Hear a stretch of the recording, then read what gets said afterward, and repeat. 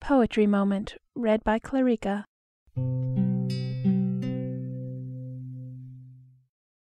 To the Evening Star by Thomas Campbell. Gem of the crimson-colored even, companion of retiring day, why at the closing gates of heaven, beloved star, dost thou delay? So fair thy pensile beauty burns, when soft the tare of twilight flows, so do thy plighted love returns to chambers brighter than the rose. To peace, to pleasure, and to love, so kind a star thou seem'st to be, sure some enamoured orb above descends and burns to meet with thee. Thine is the breathing, blushing hour, when all unheavenly passions fly, chased by the soul-subduing power of love's delicious witchery.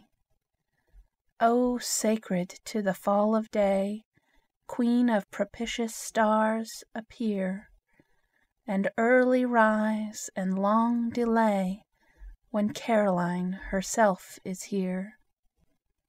Shine on her chosen green resort, whose trees the sunward summit crown, and wanton flowers that well may court an angel's feet to tread them down. Shine on her sweetly scented road, thou star of evening's purple dome, that lead'st the nightingale abroad, and guid'st the pilgrim to his home.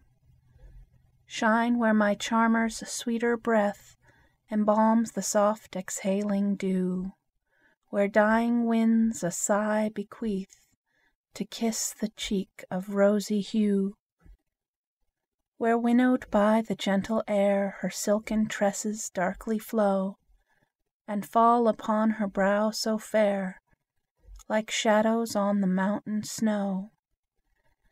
Thus, ever thus, at day's decline, in converse sweet to wander far, O bring with thee my Caroline, and thou shalt be my ruling star.